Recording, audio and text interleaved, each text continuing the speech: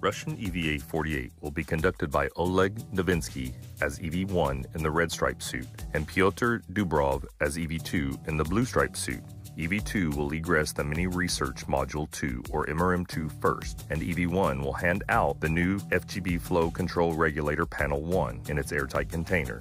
Then EV-1 will egress MRM-2.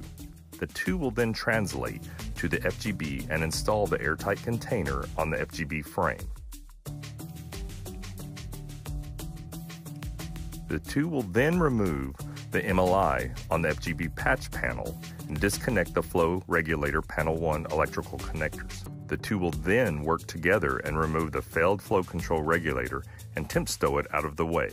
Then the two will open up the airtight container, take out the new flow control regulator, and install the new Flow Control Regulator Panel 1. MLI will be opened on the new flow control regulator and the connectors will be retrieved. The connectors will be mated to the FGB.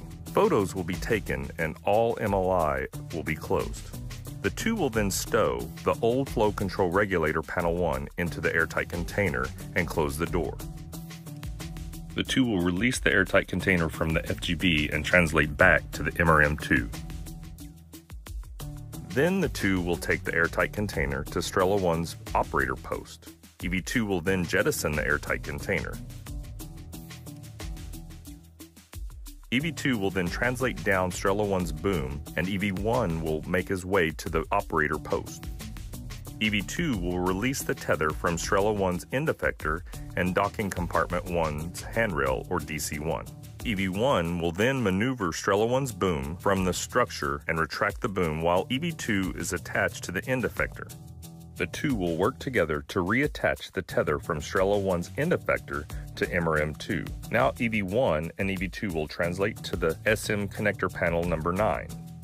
They will demate 3 DC-1 Pirs antenna connectors from SM connector panel number 9 and mate 3 SM Pirs antenna connectors.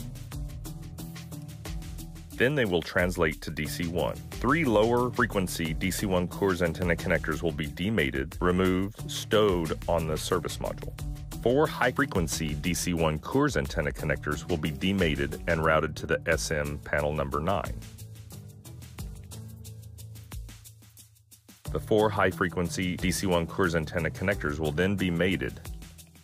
EV-1 and EV-2 will translate to the DC-1 EVA ladder and remove the gap spanner that is attached between the ladder and the service module.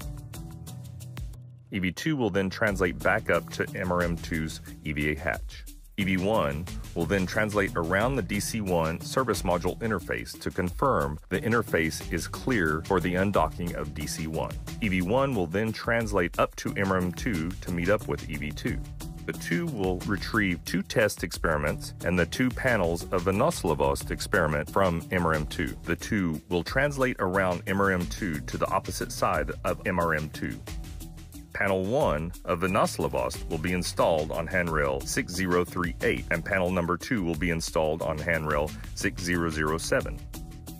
Then one of the test experiments will be installed on handrail 6039. The crew will then translate back to MRM-2 EVA hatch and install the second test experiment on handrail 6003. Then EV-1 will egress first, followed by EV-2, and close the EVA hatch.